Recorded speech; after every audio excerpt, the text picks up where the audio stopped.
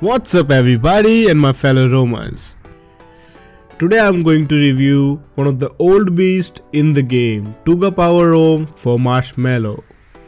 This ROM was one of the first one to bring Marshmallow experience to Oneplus One, and it's based on cyanogen mode. In the ROM, stock browser is removed and added CAF browser, which can disable a screen while playing a video on YouTube. Very useful feature for people who watch their movies on smartphone.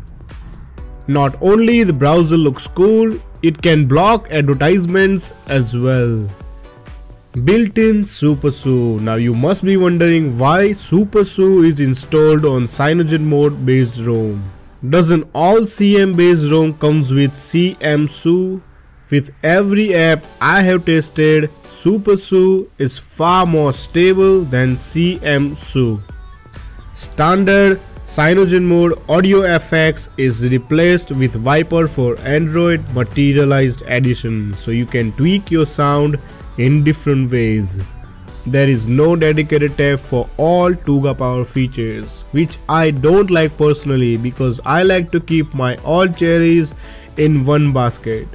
This ROM includes status bar customization, brightness slider, LCD density, privacy guard, inbuilt screen recording app, cyanogen mode theme engine, color control, so you can change the contrast and control RGB settings in the phone. Very useful feature if you normally use your phone in the night. Google Now on tap feature also works smoothly. There is one feature called caffeine. When enable this feature, your screen won't sleep for particular time. This feature is very useful sometimes. This ROM also has inbuilt OTA, so you don't need to worry about updating the ROM manually. This is the only ROM which comes with Exposed installed, that also Exposed Materialized Edition.